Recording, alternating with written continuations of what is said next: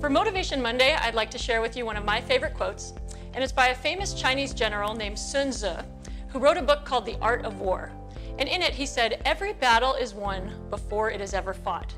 And I love this quote because it speaks to preparation and the process of building really strong habits in order to gain confidence. And I love this. It's something that we tell our team all the time, is that a game is just a test of our habits, good or bad. And so we work every day to relentlessly build really strong fundamentals and really good habits so that our players can earn the confidence to show up feeling ready and prepared on game day. One of my mentors was Jim Sokor, who was a storied football coach here at UC Davis. And he once told me that he never coached a game that he didn't firmly believe that he could win. And that was because he always felt like his teams were more prepared and had done the work to build the habits every day in practice. So, every battle is won before it is lost. Just reminds us to focus on the process and to take a second to think about the habits that you can build every day to make sure that you are successful in everything that you strive to be.